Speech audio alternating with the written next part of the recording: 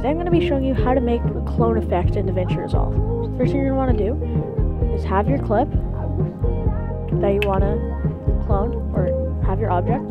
Then click Alt on your keyboard and drag it up. Have your playback head over this, then go into the color tab, enable this pen tool, keyframe corrector 1, then cut out your character. Something that I forgot to mention in my initial recording is that as you go on cutting out your thing, let's just say I'll just cut out Samito's mask. As I go on, this is not going to be really on it. So what you're going to want to do is readjust it as you go on. You might have to adjust some dots.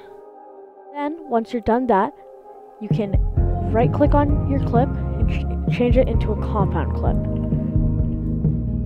Now, go into Fusion and take your compound clip, drag it in here, and add a merge as well. Add a merge, put the merge into the timeline, and then connect this up.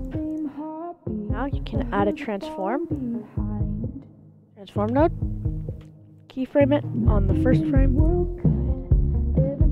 go a little bit forward, keyframe it again, just extend it out how you'd like it. Hold Alt, drag it up, open the Fusion page, then you can just change this keyframe, just put it to the other side. Just like so. Now, you have a clone effect. Thanks for watching. You can check out this video or this video.